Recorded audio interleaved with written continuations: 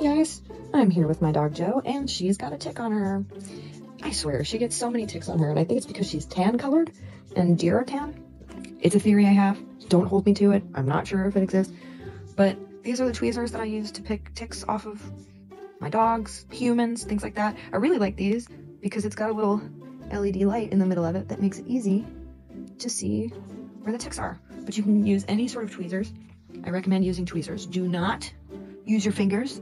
Do not burn it off of you while it's attached to you or your animals. Please do not use a lighter to do that. And don't use your fingers. Don't use a knife. That seems dangerous. Just carry tweezers. Like I said, regular old tweezers are fine. There's also, I know Swiss Army Knife has tweezers on their like little to-go kits, so to speak, little keychain kits. And there's many, many things that you can use. I include a link to tweezers that I really like in the description of the video. But here we go. Let's remove a tick. See how ticks are shiny? This is my dog. And there is a tick on her. Now, ticks are generally easy to identify because they're super shiny. This tick in particular is an American dog tick.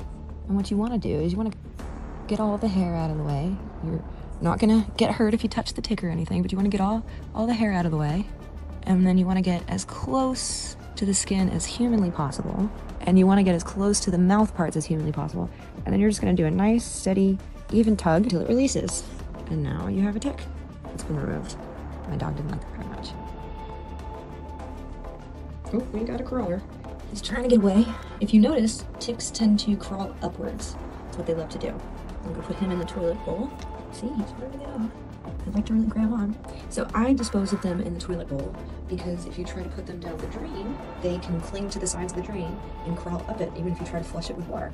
So I flush it down the water bowl because there's nothing that they can grab onto on the sides.